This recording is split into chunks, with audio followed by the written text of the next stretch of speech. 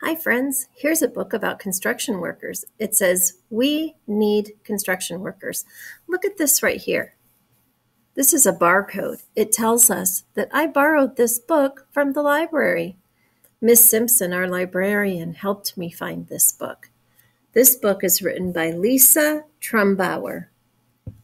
We need construction workers. There she is. She's got her hard hat on to protect her head.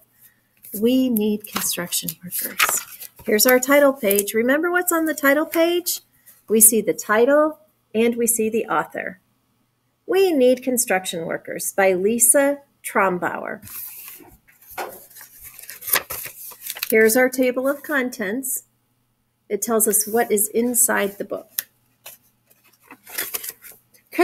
Construction workers are builders.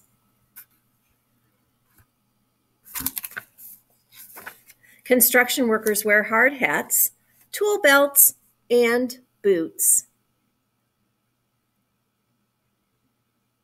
They have to stay safe while they're working.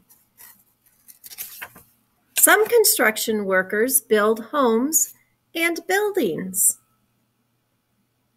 Look how high he is. Way up high, building a building. I think that's brave. They measure and cut lumber. She's measuring and cutting lumber.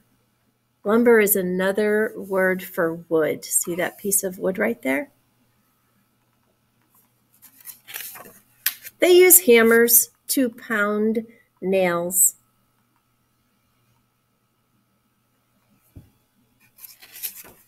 Some construction workers build roads and bridges. They have to be very careful because our roads and our bridges need to be safe. They use concrete to build roads and bridges.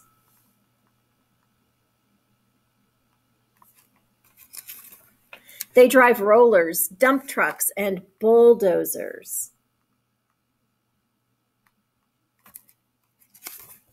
Construction workers help communities grow.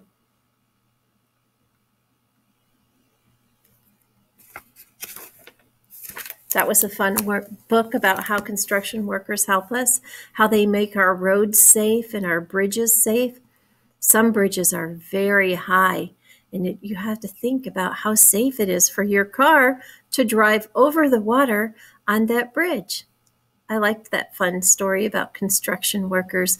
Maybe you can pretend to be a construction worker and play with blocks and build something, create something with your blocks.